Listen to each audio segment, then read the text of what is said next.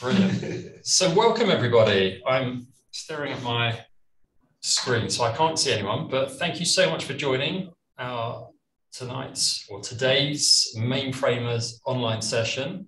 So we have been running these events roughly quarterly for around the last 3 years. So we've got a few of us are in person, hosting in London tonight. And wherever you're from around the world, UK, America, globally, a warm welcome to you. So tonight, the title is Grow Your ZOS, Developing Your Mainframe Potential. So we have a theme around training on the mainframe, and we've got a great bunch of speakers to speak with you this evening. And then the second half of the evening, we'll be opening it up for some discussion. So let's kick off. So a warm welcome to all, especially if this is your first time joining. It's great to have you. So this evening, I've just got a few slides to share a little bit about who we are, what we're about. And then we'll have an icebreaker. So some of you may have joined probably about 18 months ago. We did a Kahoot quiz. We'll be doing something very similar again in a couple of minutes, just to warm you up whilst we wait for a few more people to join to get the evening running. Then we've got Daly speaking. He's a senior lecturer from the University of Wolverhampton. We've got Fairburn from IBM speaking about training and skills offered on mainframe from IBM. I'll be sharing a little bit on some training resources and trying to open that up to this broader community to get involved. And then we'll have a broader time, an open mic discussion. So what is Mainframers? So this may be your first time joining. You might have heard from word of mouth. You might have seen, someone might have reached out to you through LinkedIn. So as I've said, we're an open community. We started off as an IBM community. The aim has always been broader than that. So we're now a truly open community with a bunch of people from a range of different companies, backgrounds, experiences. We aim to be a fun, informal, but informative community to bring evening events like this, where we have experienced people sharing on a range of topics. We also want to be broader than that. We want to be a community where people can engage, can chat, can ask questions, can feel included. So this is a meetup that is open to anyone. We aim to be free, inclusive, and we would love to get some face-to-face meetings. So originally we started off as a face-to-face event meeting in London.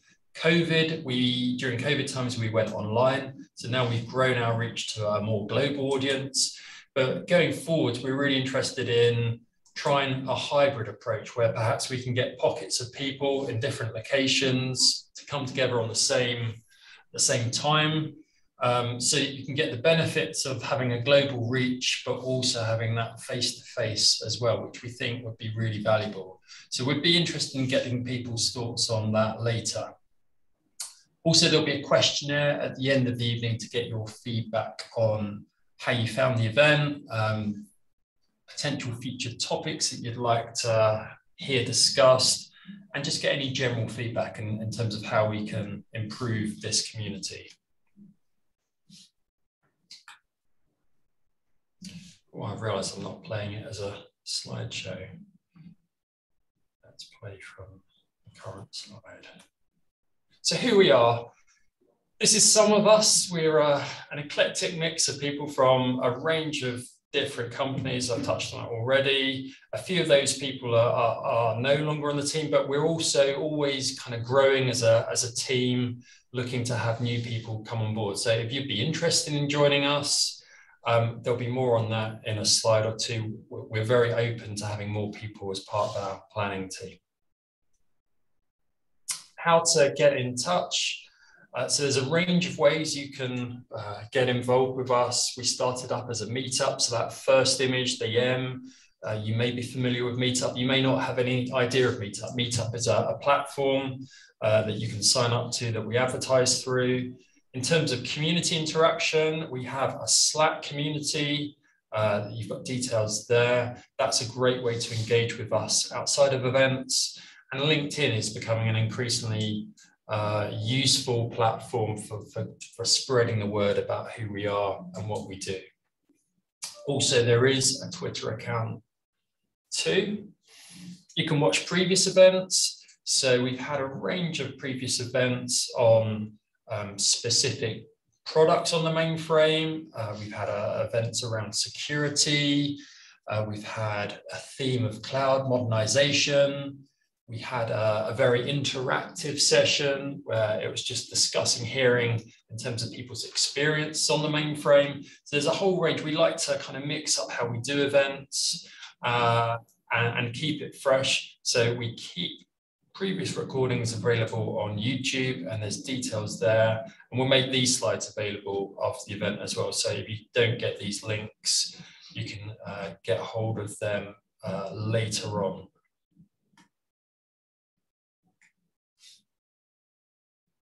So get involved, become one of the organisers. I've mentioned that briefly already. We meet together weekly, not weekly, bi-weekly. So every other week for 30 minutes, the end of the UK time, and at different times if you're coming from other locations. We do have planners that are in America, so it can work as a global planning community. If you'd like to get involved, reach out to me or get in touch on Slack. So ways to get involved: you can be part of the organising, you can be a speaker, you can host it like I am now. There's all sorts of ways that you can get involved. Time commitment is relatively low.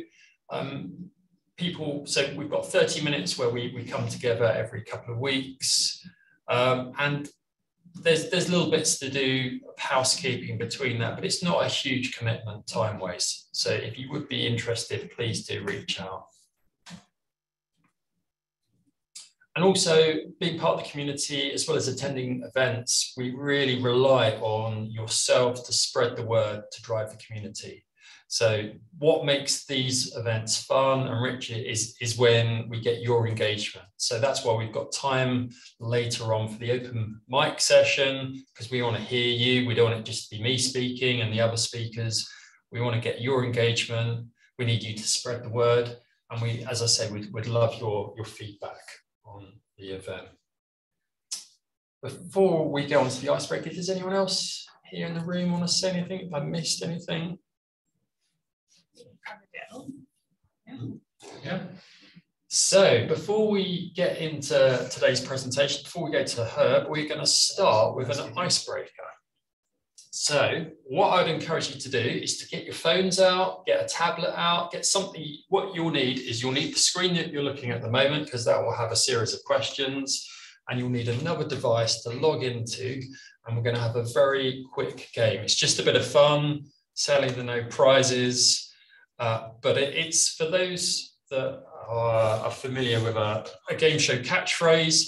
We'll show you a picture, and it's a multiple choice. You get 4 answers, and it's just guessing the answer as quickly as possible. Based on how quick you are, it determines the number of points you get. It's just a bit of fun. So we'll do that for a couple of minutes, and then we'll hand over to Herb. So to join, you will need to log in to www.kahoot.it. So that's Kahoot with a K, and then you'll get a PIN code. So if I can go to the screen, you'll see on the screen a PIN code. So to start with, you'll need to log into kahoot.it, and then you'll get an option of putting in a PIN. If you put in the 7-digit PIN, that will allow you to join. And once we've got a few people joined up, we will make a start. So thank you. I can see a few names already. Brilliant to see. I've had feedback from the team here that the quiz is very corny. If that doesn't translate in your language, my apologies in advance for the pictures. So the answers are all kind of common. Well, I say common, they may be obscure. Mainframe, ZOS terminology. The mainframe is full of obscure acronyms and terminology. So it's just a bit of fun. No problem at all if you don't know any of these. It's just to have a bit of fun.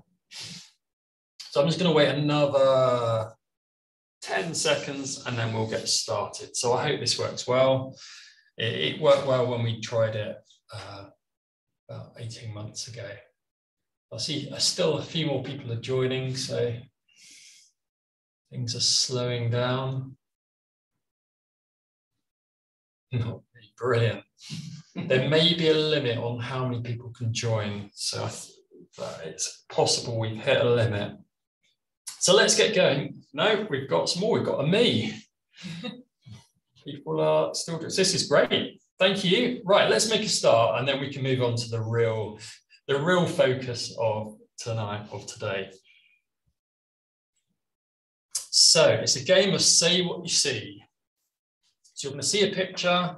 You'll have, I think, 20 seconds to answer, but the quicker you answer, so you've got an option now of selecting red, blue, an orangey, yellow, or green. So based on what you see, select what you think the right answer is. I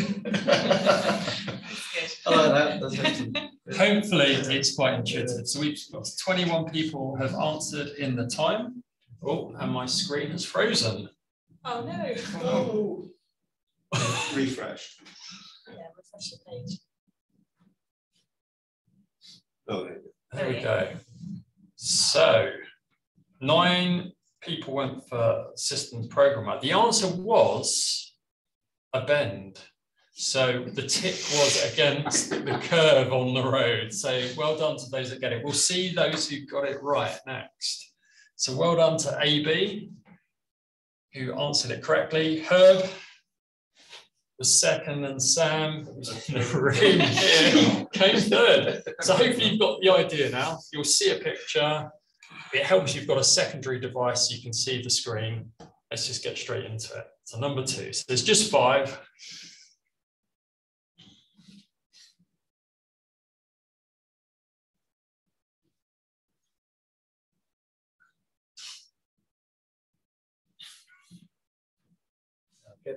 I've got people shaking their heads in the room here. I can only apologise. This is my bad humour. Well done for those. A few more got that one. So CMT. So there was a picture of cement minus the EN.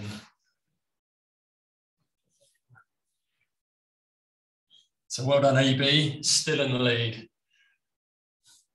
Question 3.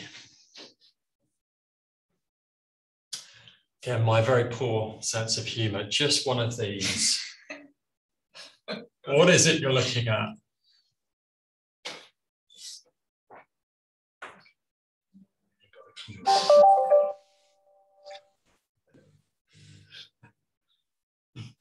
Brilliant. The answer is ASCII, and it is spelled with the 2 I's.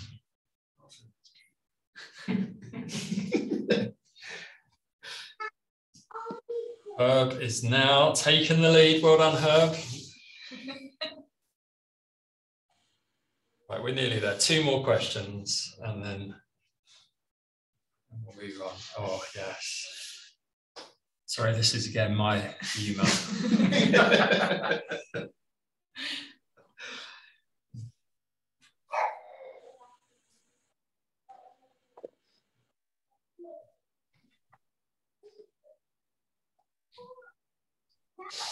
Well done to those who guessed a par.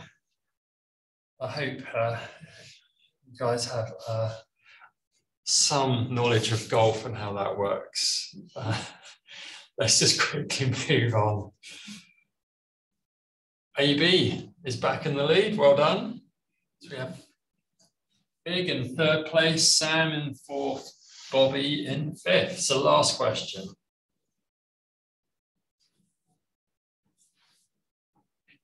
Just one of these. What can you see?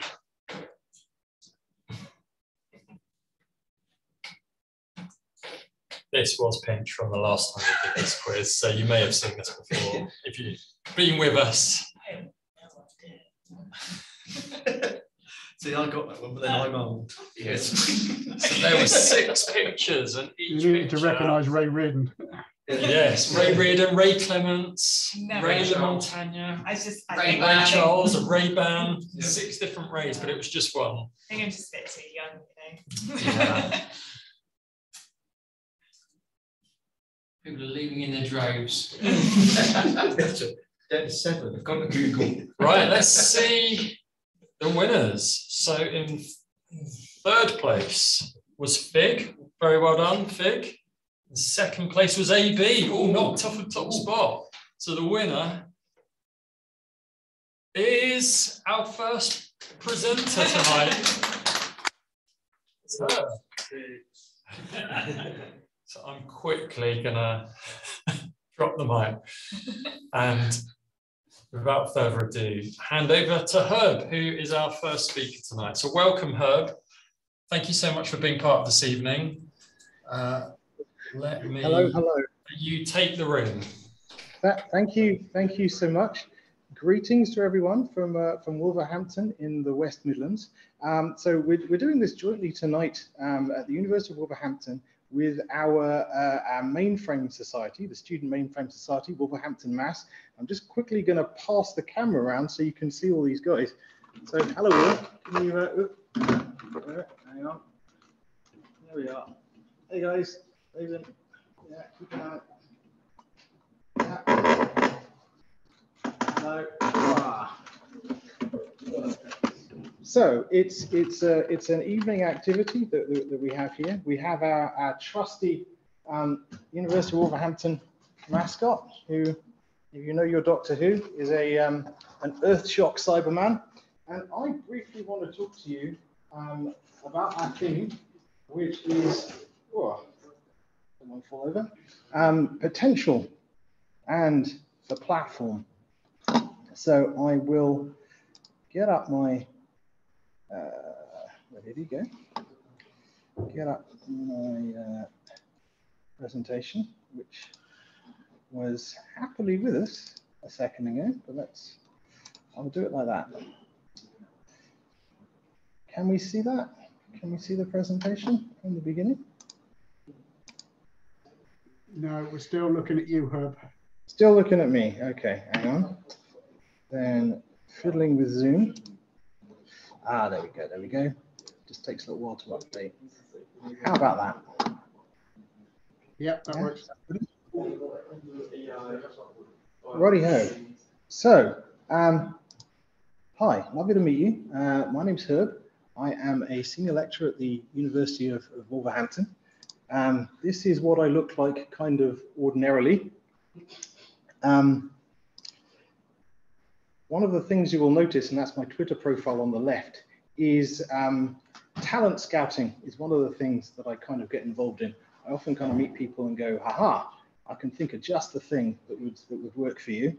Other things you might notice in my profile, like that one there, the guy who recruited me into doing this actually picked that out. So some people know what that means and some people really don't. But if we meet up, I'll tell you all about that because it's a sci-fi thing. Anyway, so this is where I work. This is the University of Wolverhampton. And we are in the West Midlands. We have a Premier League football team. So you may have heard of us on that basis. Now, I'd like to take you back exactly a decade to the academic roundtable that took place at Hursley in 2012. So this was like a 3-day meeting for UK academics who had some interest in mainframe one way or another. So there's a number of us from various universities, and you can kind of see me in the back there. And we had some great talks from some other universities across Europe. We had some industry people in. And we all took up approaches for how we were going to move what we were doing with the mainframe kind of forwards.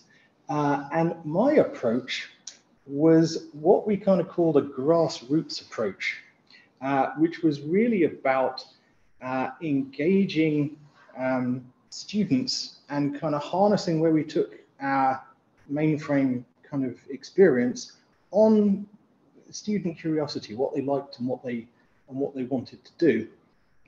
So this was one way of going about it. Some others were kind of like directly sponsored by kind of local companies, but we felt that that was one that kind of worked for us.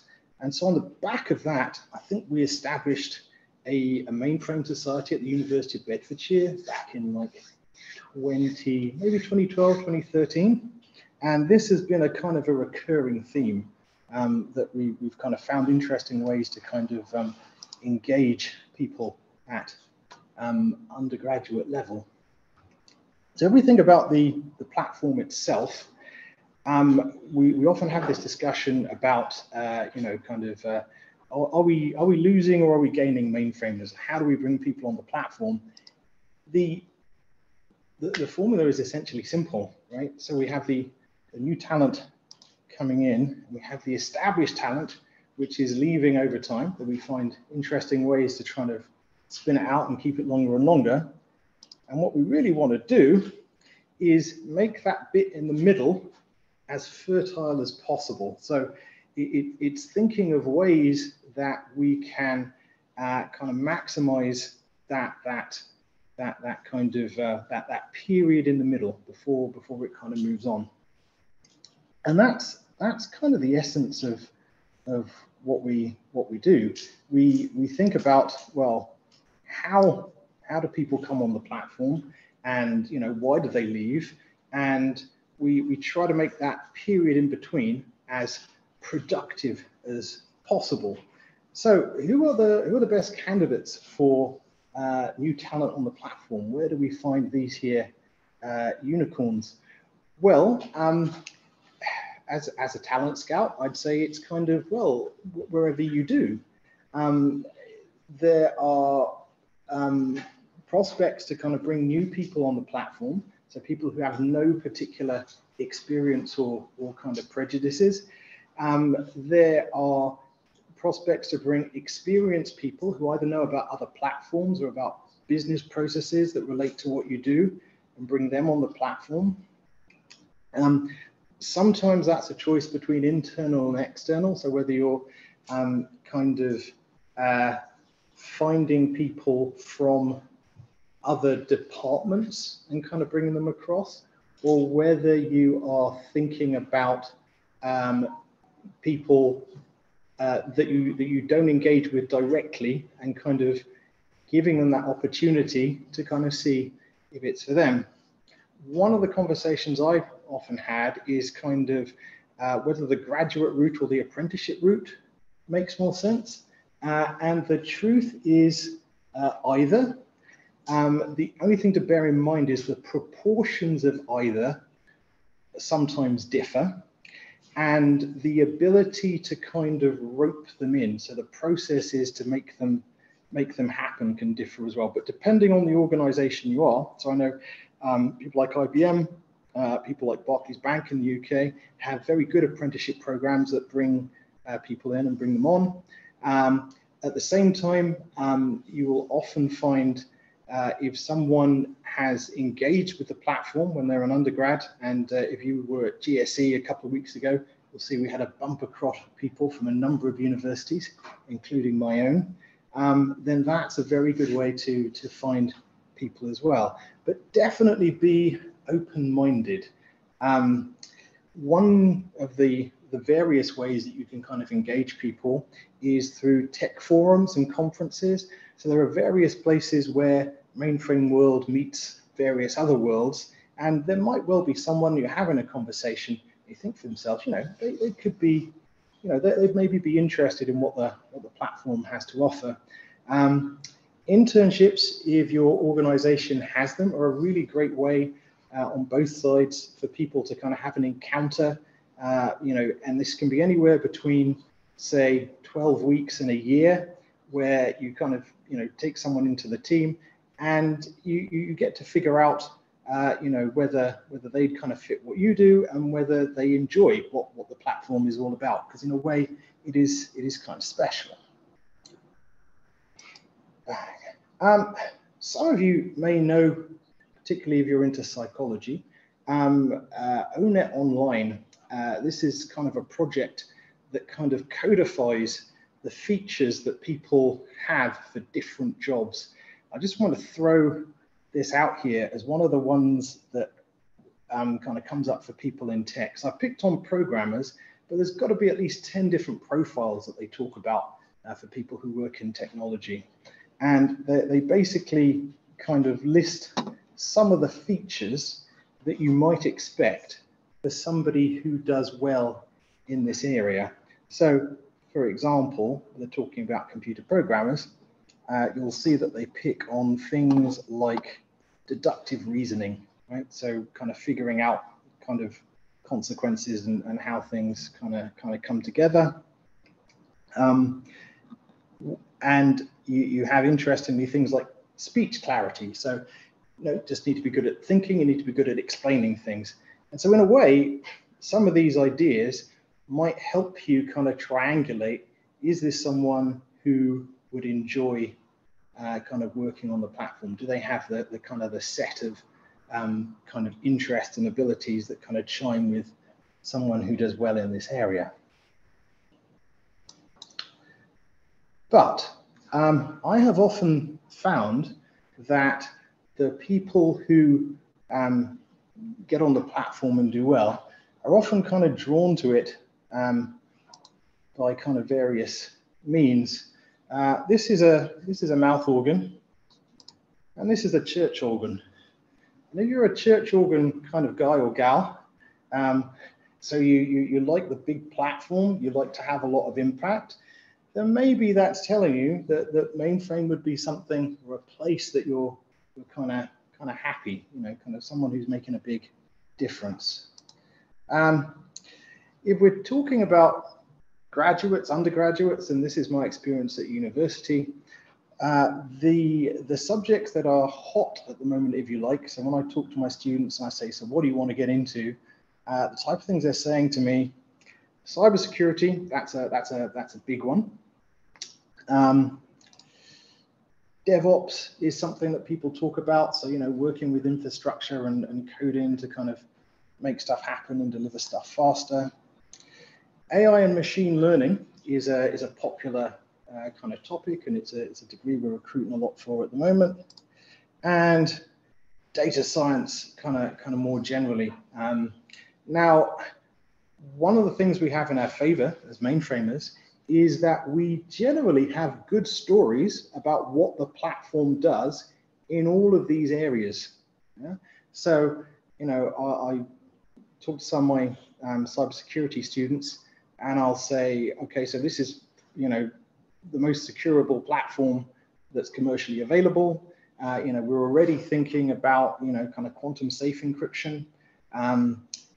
This is an area where, if someone were to breach your mainframe, the type of data that we have, could completely sink a company. So you have a lot of responsibility, and you have the best tools available to you. And for all the areas, there are conversations you could have that kind of highlight what it's all about. I mean, more generally, people who are in the computing area will often kind of have hobbyist tendencies, which might kind of draw them towards the platform. Now, I'm talking about this area because in a way that's kind of the easiest, that's the most adjacent, but it's by no means exclusive. We've had some excellent candidates part of our mainframe society who are doing things like linguistics. We had a physicist who used to run it. I've met some really great biologists. And one of the reasons that we run it as a society rather than something kind of on the main curriculum is it means that we can get people in from different areas. And, for a lot of them, it's an interesting prospect. So it's all about exposure. If you are talking to people about this, if you're engaging people that you think might kind of get something out of this world, remember, enthusiasm is infectious. So one of the things I really like, stories I like telling people, are kind of the people I know on the platform, and they do exist, who run to work every morning because they're so excited about what they're going to do on their mainframe that day. I genuinely know these people, and they're really keen to meet. So the fact that there are people on the platform having a lot of fun is something to get across. As any mainframer will tell you, they do some really important work. Sometimes late at night at GSE, you'll have these conversations and people can tell you about the disaster they averted that no one must ever know about. So there's a lot of responsibility on your shoulders. And if there's someone who enjoys making a difference and can handle responsibility, that's definitely something that kind of attracts people to the platform. The other thing I'd say, and this is the England women's rugby team here, is Mainframe is a team game. As many areas in tech, a lot of it's about kind of the superstar individual. One of the things I like most about Mainframe is that you get some really strong players, but it's really all about the team, and it's a very strong team game where a lot of tech isn't, and that's one of the things I think is really interesting about it. Really good teams. So there's an initiative that myself and a good friend of mine, Henry Kuiper, who is the technical director of GSE Netherlands, are running this year after an initial go last year. How many of you know about Advent of Code or know what it is? You can put something in the chat. Okay. Now, Advent of Code, and some of you may have seen me going on about this on LinkedIn recently, or asking some kind of interesting kind of mainframing questions. So this is an annual event created by Eric Watzel here, and it is basically a quiz. Ooh, I know, I think quiz is the wrong term. Maybe it's a challenge. It's a programming challenge that people from all over technology and all kinds of language take part in. And basically, it is a Christmas-themed competition that brings out a different challenge every day that people get to solve in whatever language they would like to. Now, it's really clever how it works. It basically gives you an example, and it gives you some data, and it says, right, produce the code, gives you a challenge, and you come up with a result. You type in the result, and it tells you whether you've achieved the objective or not. Every challenge has some really funny story about Father Christmas and how he needs to do things with his sleigh to kind of deliver the presents each year. And what Henry and I have done is create a special leaderboard for people to complete Advent of Code 2022 using mainframe languages. I will put this in the chat, but there is a link to a Reddit post that starts to invite people to get involved with this. Now, what is a mainframe language? I mean, it's any language that you use on the mainframe, right? So I've had conversations with people who love their assembler, who are into their Rex, Java, COBOL, I could mention Python. Any language that you use on the mainframe could be one that you complete Advent of Code in. Now, the reason why we're doing this is to encourage mainframers to be playful with their use of coding, because I think that's really important, and there's so much enthusiasm out there, and this is kind of a way to harness it. It gives us a chance to look at the languages that we have and compare them to some of the other ways of doing things that are out there, and gives us some common things to talk about. So you'll see on the left, there's a picture of the Rosetta Stone. Some of you may know the history that this was found during the Napoleonic Wars in Egypt, and it basically provided a way that we could transfer or we could translate the hieroglyphics that we found of the Egyptian era into English. So we understood the Greek, we had the hieroglyphs, and by combining the two, we could then start to read these ancient sources.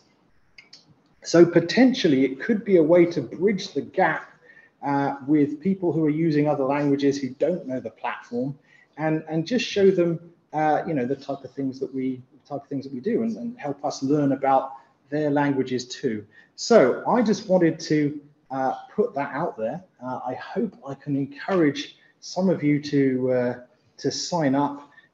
It doesn't have to be a chore. Hopefully it's just a bit of fun. You could go all the way to Christmas, because they release a challenge every day. Or if you like, you could just do one day for fun and see how it goes. Whatever you are able to do, that would be grand. We do have, if you're doing COBOL, we have a sponsor in Micro Focus. So people who submit in COBOL could win prizes for their participation. We are looking for sponsors for other languages. So if you're out there, do get in touch. But that was really all I wanted to put out there. Thank you very much. I'm sure that's about 10 minutes worth. And I would open things up for questions.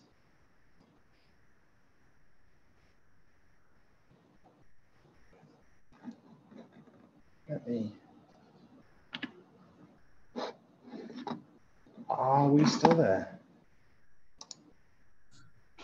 Yep, you're still there. Fantastic. Thank you so much, Herb. Okie dokie. Does anyone have any questions for Herb? I think, Herb, you have to drop off early on the call. So if anyone does have a little bit. So I'm going to drop off early, but I'm going to leave all my mainframer guys here so they can, they're with you. I'm going to put those links in the chat there, so you can read about what we're trying to do. I mean, question for you if you have none for me. Oh, there is one. Hang on. Let me. I see we got one or two. There's a question from Paul. Herb, when did you become aware of mainframes? Well, aware. I mean, everyone's kind of aware of them. They were always kind of stalking you. It'd always be in kind of textbooks, and I'd kind of go, oh yeah, I don't need to read that. It's about mainframes. Curiously, I did some work when I first graduated on a platform that has a lot of kind of things in common with the mainframe. And it was only when I was running something called UKCMG that I met mainframers for the first time and thought, oh yeah, there's so many similarities between the platform I grew up on and what mainframers are using. And I know how to explain that to people. So that was where it kind of came from. Brilliant. And I think people have the ability to unmute themselves. So if anyone else, maybe we'll take one more question before we move to Paul. The one that I might ask people is, how many of you think you'd like a go on Advent of Code? Just for a giggle. Oh, I have hands in my room. And I'm gonna put the link in there so you can have a look. Brilliant. Yeah, let's throw that out there. And I see Andy has said how he became aware of mainframes. If you've got, feel free to chip in on the chat of how you became aware of mainframes as well. Yeah, origin stories are really interesting. You see them in the Marvel universe all the time. How did you become a mainframer? Some interesting stories right there. So Herb has put a link to the Advent code in the chat. So people have asked how they can communicate. So there is a chat here in this Zoom room that you can open up and see what people are posting. And we will have an open mic session later. So we'll encourage people to share more freely then as well.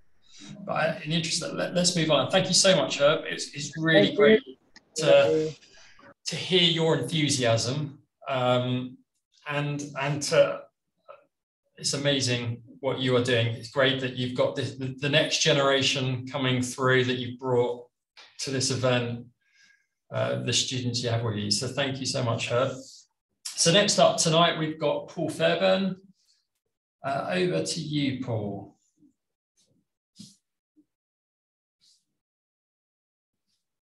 I'm just unmuting myself. Bear with me just a second. I'll go into Brilliant. screen share mode. Can everybody see that clearly now? Yeah, we can hear and see brilliantly. Fantastic. So anybody's got any questions as we go through, please feel free to chip in if you think it's valuable at that stage. Otherwise, pop it in chat and we'll have a look at the end. I know Matt will shout if there's something that appears in chat that needs clarification straight away.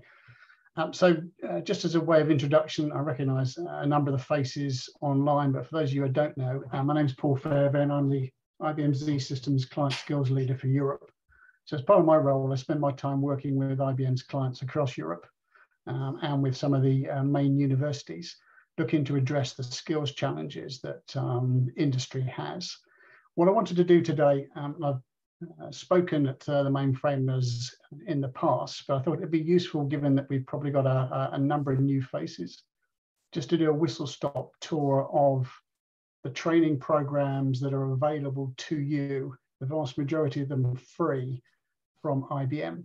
Now, when I say talking about training programs, what I'm primarily looking at is those resources that are aimed at people who are either brand new to the platform or in probably their first 5-10 years of training.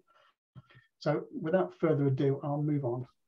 So I was going to actually go to the web page, and I thought, no, that's far too risky for a live demo. So if you remember nothing else that I say to you this evening, if you remember that link up in the top left-hand corner, ibm.biz/ztalent or ztalent if you're coming from the US, that is a one-stop shop to give you access to links to a lot of the training materials that are available to you, free, self-paced virtual education. Now, they're just some examples of the training materials that are available out there to you. I'm going to particularly focus tonight on Z Explore and the Global Skills Accelerator, but at least this gives you a view on some of the materials that are out there. A number of them come with badges. You can see a lot of these, if not all of them, are no cost. And as I said, all self-paced, so you can get access to them. I will share this with Matt so he can pass it around, but if you go to that website, you'll be able to see all these things live. In addition to that sort of material, which is, pick the pieces you want, there are also a couple of learning journeys that are available, one for developers and one for architects. The links at the bottom will take you to both of those. So by all means, have a look through and see what interests you. As it says, there's about 10 hours of training for each of those different learning journeys. And that may help you to get a feel for the direction and the sort of further training that you want to engage in. If you're an educator, there are some additional resources available to you, primarily the IBM Academic Initiative. Unfortunately, that's now part of Skills Build, which is far easier to say. But essentially what comes with Skills Build is you can get access to an academic cloud. This is a mainframe system fully configured that's available for teaching and research purposes. So you can go join the academic initiative through the Skills Build link, and that the link that's highlighted there will actually take you straight to that. So this is for educators. They can request access to that mainframe system. If they prefer, or if you prefer Linux 1, then you can get access to the community cloud there. That's 24/7. That does actually time out, and you would need to rejoin after, I think it's 60 days at the moment. It used to be 120, but it varies around. In addition, on that site, you can get access to courseware, software, badges. You can also find guest lectures, but don't be put off if you go to the guest lectures database and don't see what you're looking for. Just reach out to any one of us and we can look to see what we can find to help you with your training. I'll talk about Z Explore in a moment, but from an educator's point of view, the value here is that as this asset is self-paced, it is standalone, so you don't need to know anything about the mainframe. You can set this as a piece of coursework for students, and we can provide you with status tracking to see where your students are actually getting on.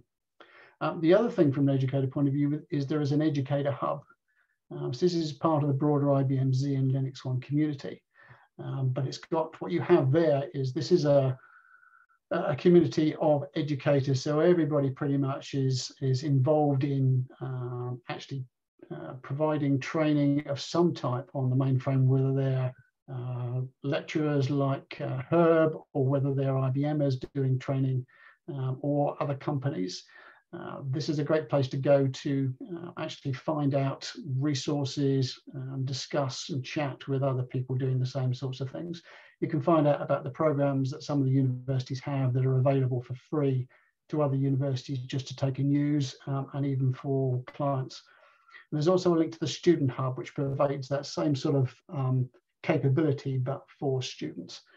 And the other thing is IBM Z software trials. So if you're looking to get some hands-on with specific IBM products, the Z trials is the best place to go to.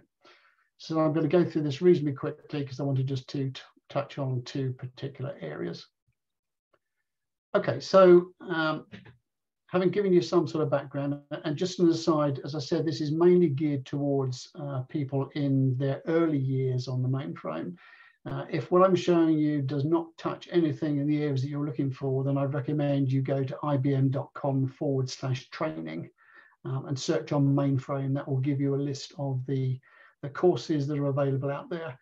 A lot more of those actually chargeable because they come from some of our global training partners, but they are more geared towards that sort of higher level of training that may be required depending on where you are in your career. So Z Explore was the main thing, as I said, I wanted to talk about tonight. So if those of you who've been around the mainframe for a little while may remember something called Master the Mainframe, which was a student contest and learning platform. That was sunset a couple of years ago, and what we've done is to rewrite it and launched it now as Z Explore. So this is a whole new learning experience. It uses VS Code, so if you're new to mainframe, it doesn't suddenly present you with a green screen. It's actually giving you a format that should be recognizable from many other server platforms.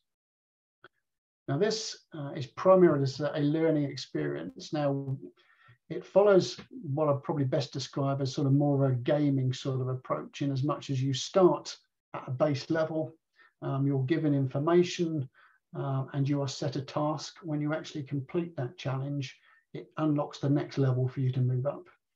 And as you can see by the diagram on the right-hand side, there are sort of different levels you go through. First of all, fundamentals, and then concepts. The concepts badge is the first one you earn. If you're an experienced mainframer and just want to have a go at this, this should take you about an hour.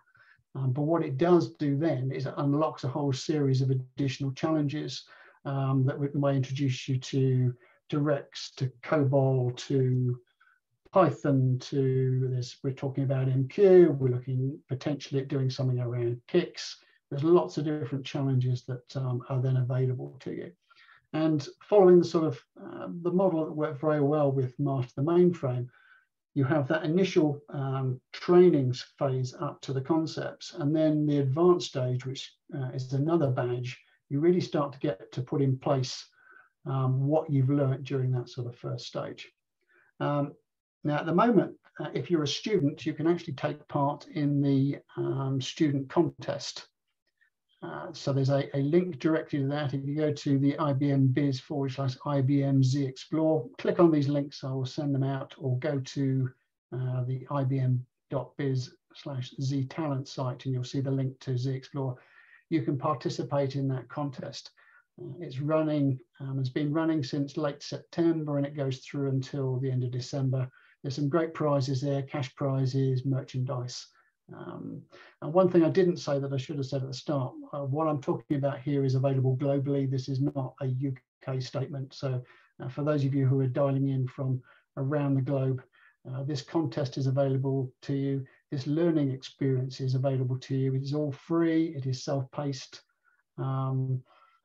And, you know, whilst you might think we're kind of aiming this at students, it's actually not the case. We actually talk to clients. So anybody new to mainframe can actually get access and can can learn the basics, get a real understanding of what mainframe is about, why it's important to major industry, and why Herb showed that picture of Atlas holding up the world earlier on, shows the importance of mainframe in running a lot of the infrastructure of the world as we know it. So Z Explorer, if you're talking to anybody who's new, if you're new yourself, go and have a go. If you're a student, have a go at the contest.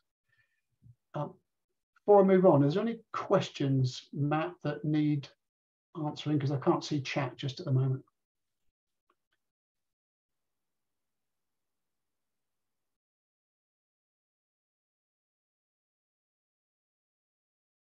You're on mute, Matt. Okay, we'll come back. No questions at the moment. Fantastic. Okay, thank you. Oh, here we go. How do we get to the white tiles of various class titles? That was your opening slide. That's from Scott. Okay, so let me just go back. So these tiles, I assume the ones you're talking about. If you actually go to that that website on the top left-hand corner where it says just under Get Started, you'll actually see these items listed. And those will take you through. And in fact, I think if I send you these charts, the links don't work. This is just these are just tile images. But if you go to that website, you'll be able to access each of the items on here. Thanks, Paul. Okay, right. So the other thing I wanted to talk to you about is the most recent announcement, which is the IBM Z Systems Global Skills Accelerator. For the guys dialing in from the US, you may recognize this as the IBM Z apprenticeship program that Franklin Apprenticeships is delivering with IBM. What I'm focusing on today is the global version of that. Now, this is intended to be, from a client point of view, what we consider to be the easy button for training or getting people, onboarding people as systems administrators and application developers. So this is geared towards apprentices, students, and also to anybody moving maybe within a business or changing careers. This program, which has over 320 hours of training over a 12-month period, is geared towards taking people who are new to the platform from not knowing anything up to the point at which they start to become dangerous. Now, this is available to mainframe clients to sign up for. There was a cost of $6,000 per apprentice for that 12-month training program. And the expectation is that a client would hire an apprentice, a student, or they have people transitioning within the company. They're looking to retrain to the mainframe, or as I said, maybe people coming out of the services looking for new jobs. They would sign up for either the systems administrator or the application developer course. And that 6K is none of that comes to IBM. It is purely going to Franklin Apprenticeships, who run the apprenticeship program in the US. That's for them covering the program management, working with you as the client, providing success coaches for the students and assistants for the managers. So it's all part of that broader training program. Now, the content is a combination of IBM content. It is Interskill and it is Pluralsight. So if you don't have Interskill or Pluralsight licenses yourself, you can get access to those as part of this signing up to this program. And I think that was all I wanted to cover on that. I've probably gone over my 10 minutes, but it's probably worth saying at this point that we've had an ecosystem team now in place for about 3.5 years. We took advantage of COVID, where nobody was traveling around, to really start to focus on ensuring that we have learning paths in place rather than just a toolbox of education that you need to try and pick your way through. And we're making some good progress. We've got over 200,000 new developers and students engaged from over 1,000 different high schools, universities and colleges globally, over 32,000 ZOS practitioner certificates, and even down there on the new to Z system. So I talked about the communities that are available, one for educators, one for students. There is also the new to IBM-Z or new to Z systems community out there. And working very closely with that, we have the GSE Gen Z, sorry, new next gen. So that's next, NEXGEN community that was launched at the GSE UK conference last week. That's aimed towards UK professionals who are new to the platform. So we're sort of building a sense of community there amongst that group. The idea is that the next gen and the new to Z organizations work closely together. The new to IBM-Z is very much a global organization, so it works very well with more of a UK focused next gen organization through GSE. And as Herb said, that enabled us to bring a lot of young people to the GSE conference, which ran 2 weeks ago. Normally, the majority of people attending that are 50 plus. What we saw this year was very much two distinct groups. There was the 50 plus still there, but the numbers dwindling, and a significantly higher number of people under the age of 30. So we're seeing that next generation of mainframers starting to come through. That was the whistle stop tour. If you've got any questions, please shout. If you prefer to check later, reach out to me on LinkedIn. My details are on the opening page of the chart deck. Thank you so much, Paul. That's brilliant. I'm just checking people can hear. Paul, that was brilliant. Thank you. People are asking for your slides to get into the links and things. I think there is an ability to attach the presentation in the chat. Okay. If you're happy to have a go at that, and also we will make the presentation available in Slack. I've put a link in the chat to that. We'll put it there either later today or in the next few days as well. Okay. Thank you so much. I'll see what I can do.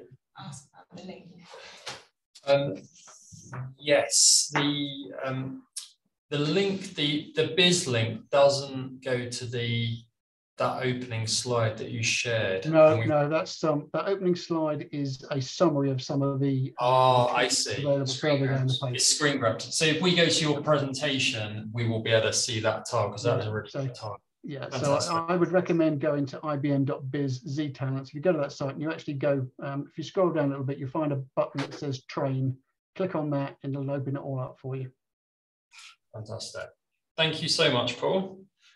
So hopefully that's giving food for thought for conversations in a few minutes' time. And it's great to hear about an appetite and new people coming through as well. It's really exciting.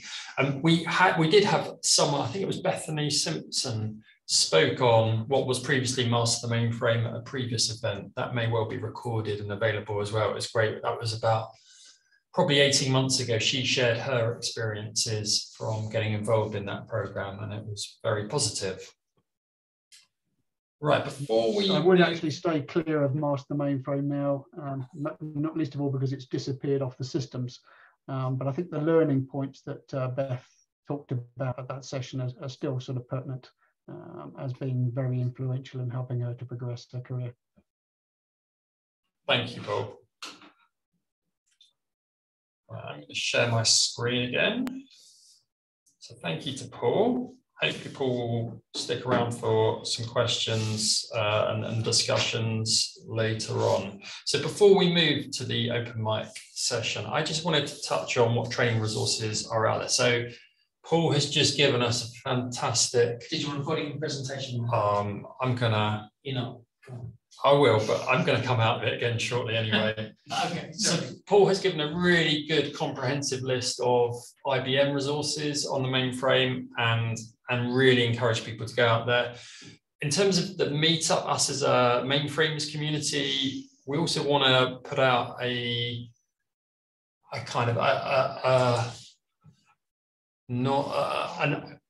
list of all resources that we think are out there. We don't want it to be biased in any way, and we want to make it like a live, livable document. So there may be this type of information out there already, but we thought it'd be really good just to pull together all the resources that we were aware of and give you access so that you can go and see what's out there and give you the ability to update when you're aware of new things. So I've just got a slide here of establishing a living document to describe what resources are out there. Just shared that, yeah, we want everyone in the community to be involved in it and keeping it up to date. Its aim will be to be independent and unbiased. We would like the wider community to shape it. So at the moment, it's just on Google, a Google Doc, is it? It's a Google Doc at the moment. It's a good place to start in that it's going to be open for anyone to access it. But we could make it something more substantial over time if there's interest. So it could move to GitHub pages. We could get opportunity for people to provide feedback as well on what your experience has been. So we're kind of seeing this as kicking it off just to get something out there. But if there is interest, that's very much in the community's hands to explore and take it further.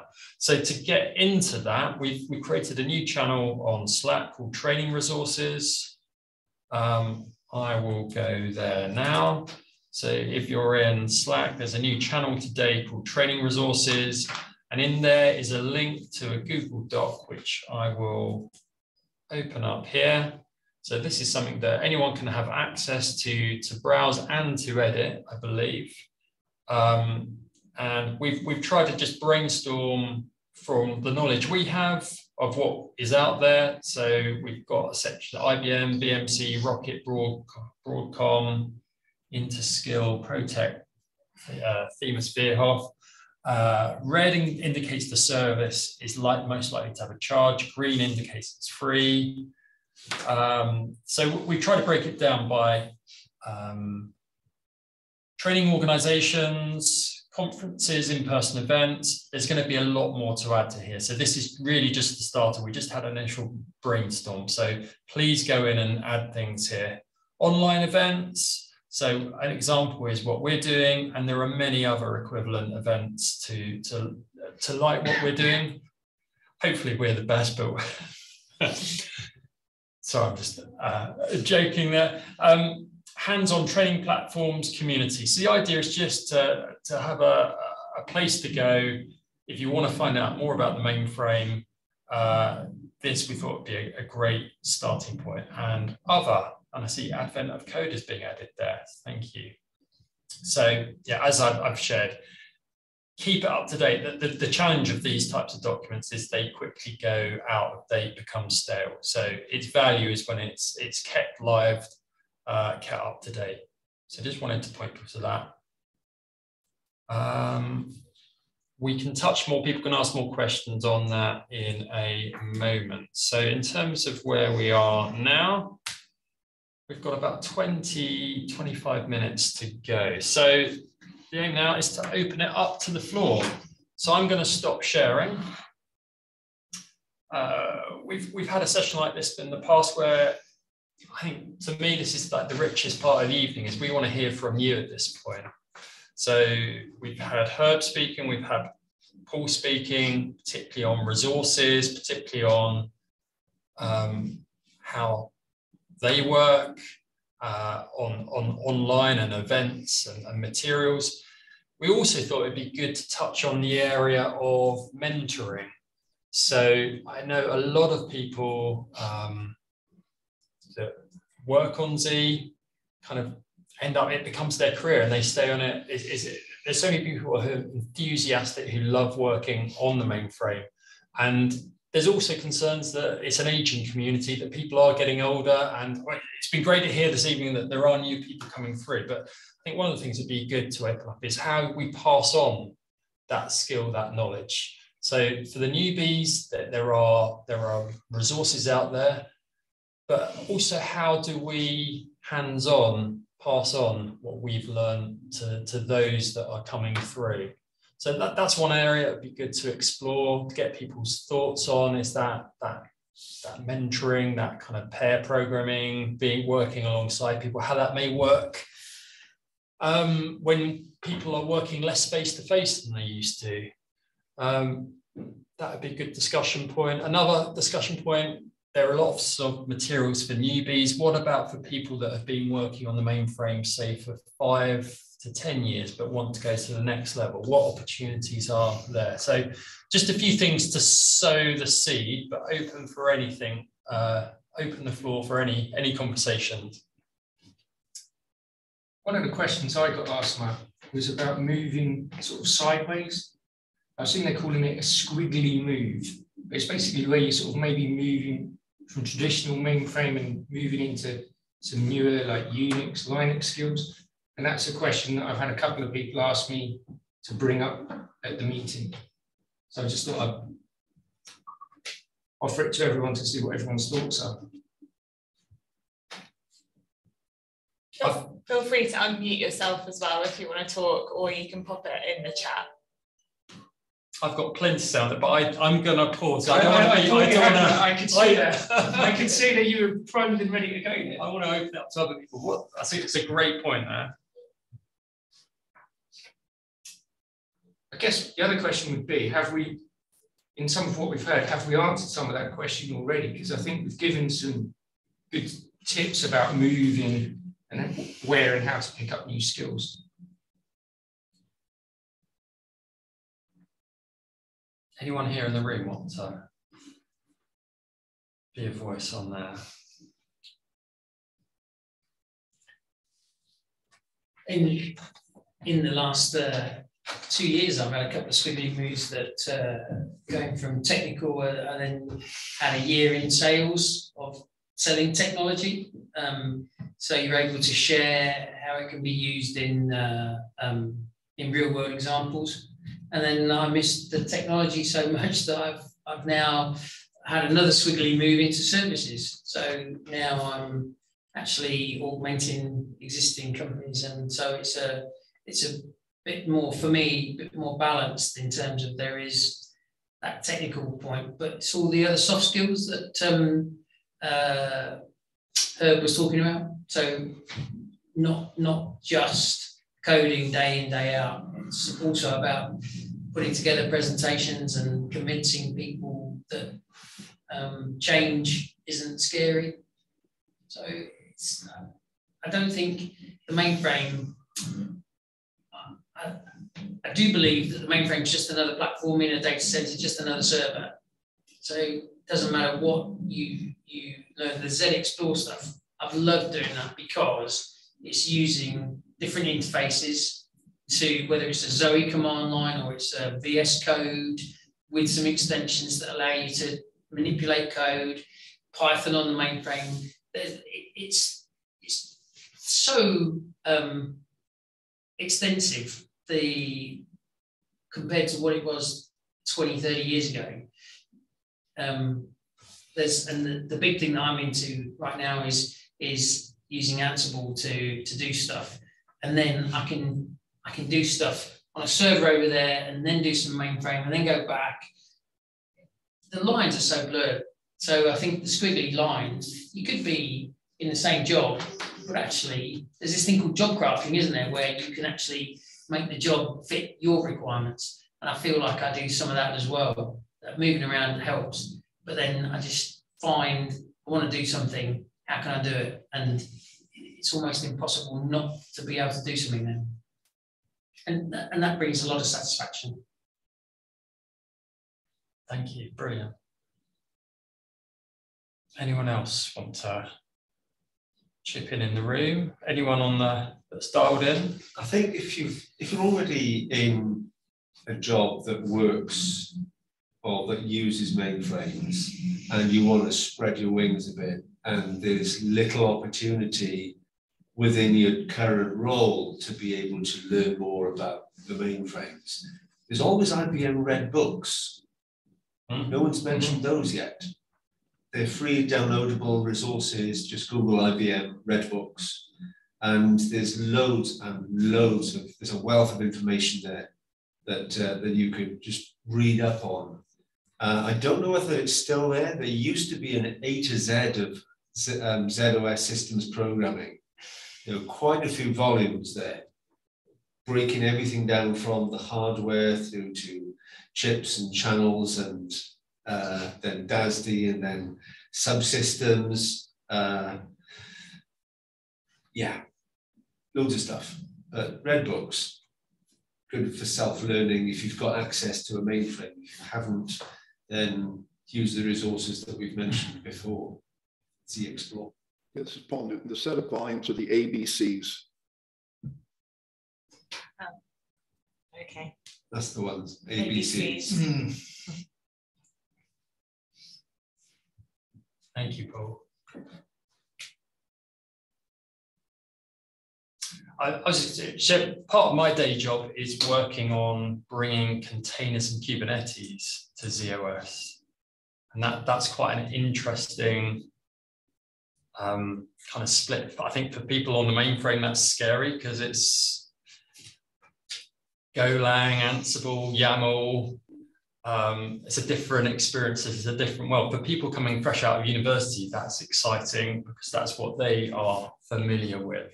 So it's very much around trying to bring the skills of people that are coming fresh out of university, that they will have an experience through the mainframe that would be very similar to on another platform.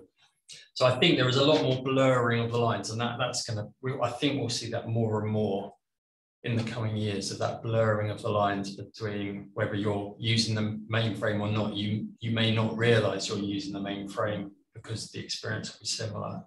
And you'll see similar things with tools like Zoe and other tools like that, where the developer experience, the experience is a lot probably more accustomed to people with what they would do off of the mainframe. I'd like to answer Milos's question. Thanks, Milos. Good question. He's 21, studying computer science, working in mainframe for a year. That's exactly what happened to me. I did a computer science degree. Everything was Unix around us, and I got thrown into this mainframe arena. And I visited a data center, and it was just row after row after row of white boxes made in France, the 3080s, if you remember those. Before then, the 3084, then the 3090. What would I do if I started my career in your place, Milos? Well, that was me, and I think looking back, I would have grabbed every opportunity to learn more about the platform, more about the business of running a mainframe, of being part of the infrastructure of the team that operates a mainframe. Just enjoy what you're doing and ask questions. So I think one of the other things I like is that we've got the videos now on YouTube. So much out there that if you see some content, you can dip into it on YouTube. And if you don't like that person presenting it, you can find other content on the same subject from someone else. So you've got lots of options out there to just dip in and get an understanding as to what's out there and what you can do. And I'd say annoy people, but in a nice way. Because the trouble is with Z shops, you're a DBA or you're a sysprog or you're a storage person or a network person, go and sit on your storage person's desk and find out what they're doing, and do the same to the network people. Because the more you know, the more you know. Brilliant. So yeah, I recommend annoying people in a nice way, and I've been doing that for 35 years, so I've got away with it. I guess if you knew, you have a mentor, and then that mentor can help open those doors in the other teams as well. Yeah, so helpful. And talking about mentoring, if you're a seasoned mainframe professional, look for somebody to mentor. Yeah. And if you're a newbie, then look for somebody to mentor you. It's amazing. Once you start helping someone, it's like a friendship. You know, it's really weird. It's an unusual experience, but kind of get a friend for life through doing it. Something I'd definitely recommend. Or if you're like Alan, then write a red book. So what about someone who's joined online? Any mentoring experiences as a mentee or a mentor? I'll happily call on some people otherwise. I've been a mentor to many, and they've gone on to become very successful. Some are better than me, and I couldn't be more thrilled. Biggest reward I've got. Brilliant. Excellent. Israel, do you have any story? You're a man of stories. You must have a story in that area. I think Israel mentored Will, didn't you, Israel? Just to start that off.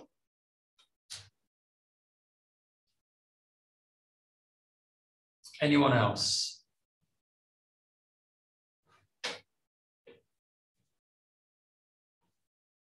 Is anyone looking to be mentored as well? Are you on the hunt for a mentor? Hi everyone, this is Tausif from India. I just joined this is my first meet, and I've been a mainframer for almost like 13 years now. Started now, and I come from India, so which means I haven't even seen a mainframe yet, but I still do solutioning on mainframes in the current role that I'm playing, right? Which means I've actually seen the full cycle of mainframes, and I'm also a Gen Y guy, I think. So which means I'm still trying to figure out how you can use Ansible, the Pythons, and how do you make it more, intuitive at least, right? And some of the conversations that I've been having recently with the cloud service providers, they seem to have a lot of solutions to kind of, do a lot of fancy stuff on mainframe, but that's not actually helping. That's kind of, going the reverse way, right? Because you're kind of consuming a lot of MIPS on the existing platform, and it's kind of increasing the existing cost and all that.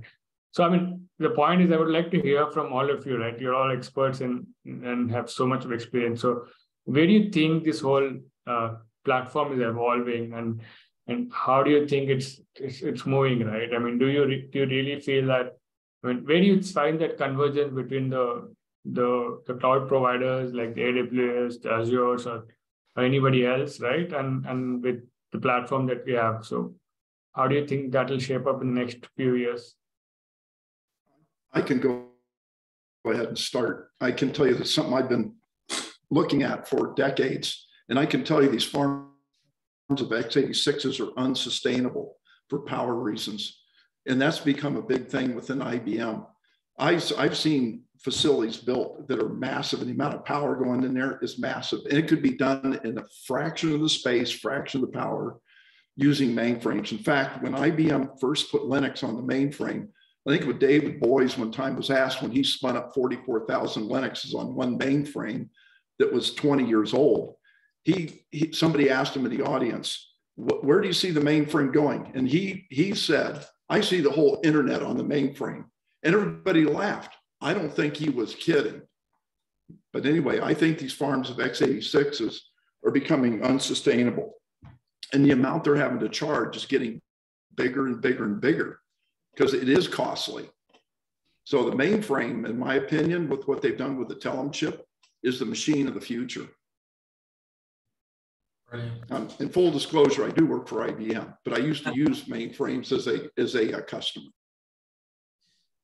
Yeah, and I would agree with that, Paul. In my role, I work for Broadcom, and I visit lots of customers, and I hear sustainability, and ESG targets, environmental, social, and governance, over and over again. And those were conversations that weren't happening, 2, 3, 4, 5 years ago, but they're certainly at the forefront now.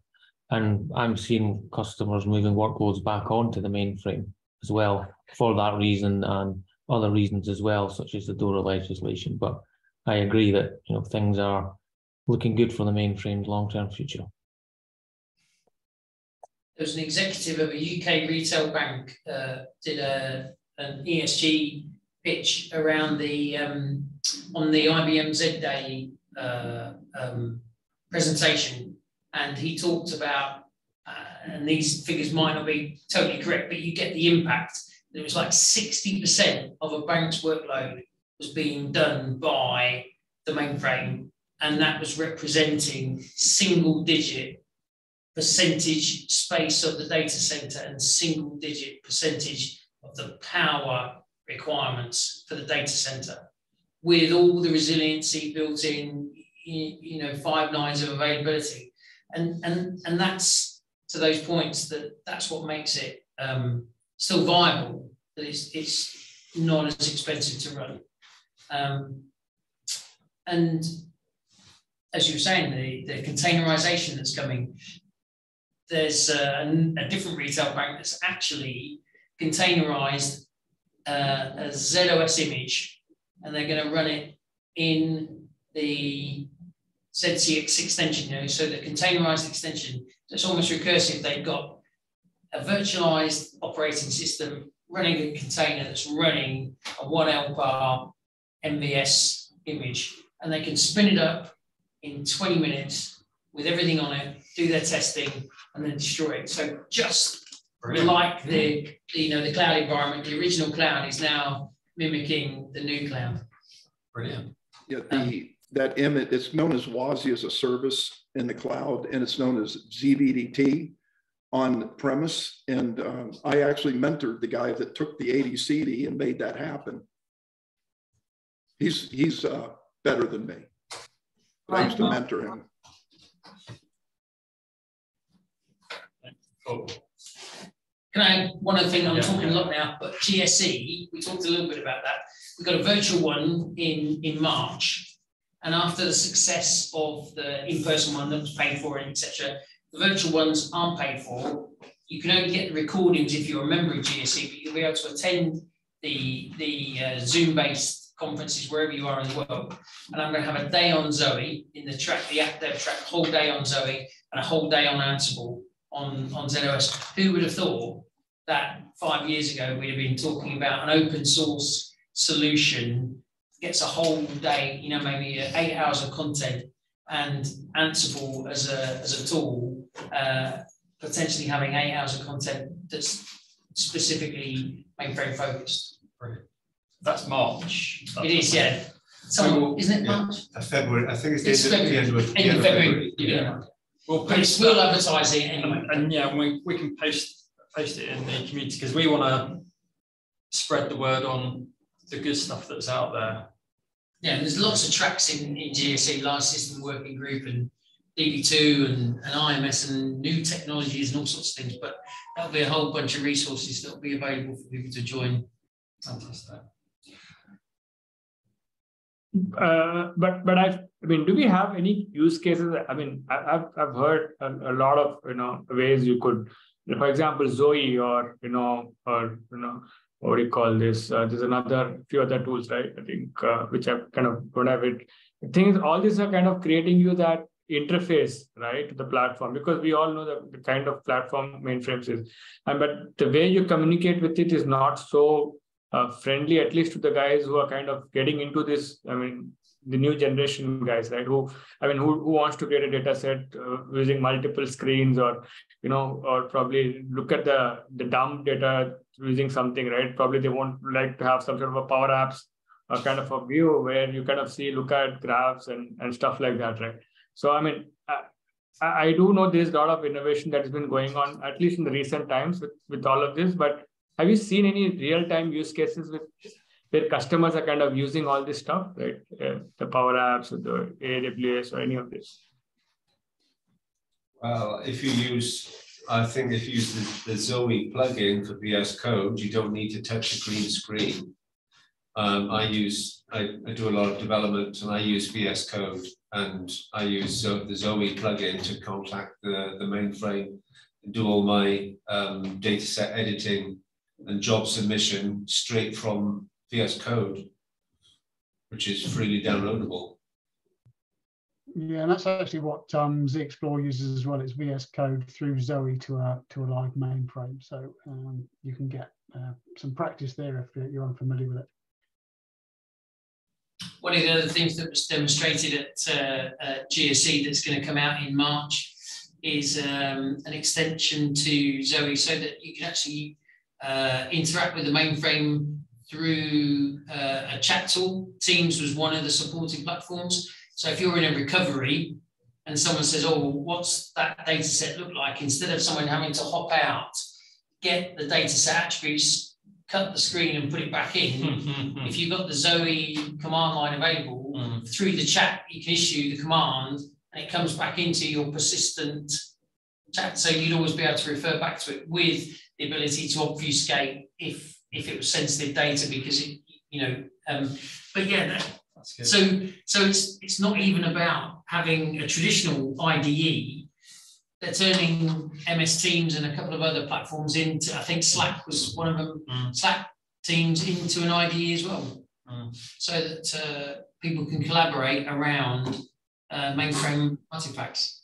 We've gone down the road of having like Windows or web browser interfaces into our software. So most of it now isn't a mainframe front anymore, just to make it a bit more user-friendly and easier for people to, and I think that's probably common for everyone. So a lot of that, you've got to go in through an old panel. Now we've got the new, we've all got it, like new interfaces. FYI, the chat extension does exist now. You can actually in VS Code find the extension. Yeah. From a design perspective as well, that is a big focal point, like making sure that the interface into it is as usable and as friendly to those newer developers and programmers coming in, because we know that it has been previously quite inaccessible. So that is a key factor to a lot of design work. And I'm not even talking about just from an IBM perspective, it's everywhere. Yeah. Was there someone else saying something there? So there's a question, what can you say about Golang and its future with mainframe and any other new languages for mainframe? Well, Python's not new, it was written in the 1990s, but that's now native on Z. And I think Golang's on the mainframe, isn't it? Yeah. Although I've never played with that. There's been a number like Swift and Go and everything else. We got Swift to run Go. Now Go was real big with blockchain, but I haven't seen Go or Swift get a lot of traction. I mean, the mainframe's not on iPhone, being a little bit sarcastic. Yeah, so that is going to change. I think it's just a few years away. So I mean, by bringing containers, Kubernetes to the mainframe, to z/OS, that is 100% dependent on Go. Very good. That all of those components that make up that, so like runc, cryo, podman, all are written in Go. So that is going to be needed. And as that capability comes there, I think there's going to be more need for customers to use as well. So yeah. Very good point. And you had mentioned earlier about some of the old timers being afraid of the ZCX or Linux on. I think one reason they're a little bit nervous about it, it needs to be more mature. It's taking up a little bit too much resource. It's not a disciplined address space at this point. That's what makes the real old timers nervous about it. It's very powerful, but it takes up its own frames, and it's kind of a little bit of an unruly address space like DB2 was when it was first introduced. But it's got a ways to go to become a good address space citizen in z/OS. That's what we're worried about. I hear you there. I understood. Right, I'm gonna move now and just wrap up quickly. I don't want to keep people longer than we said, so I'm just going to quickly share the screen. As I share this.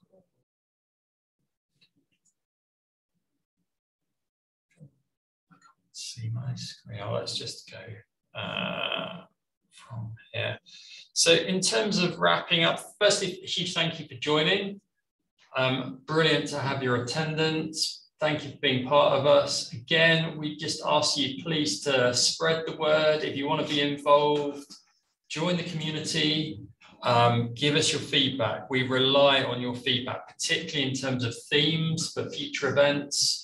So we try to run events once a quarter. So our next one will be some stage early next year. And the final thing to call out is there's a survey. We'll post the link in the chat. So let me grab that now and put it in the chat. Please come and to everyone, please give us your thoughts on how you found the event. It's really, we rely on your feedback.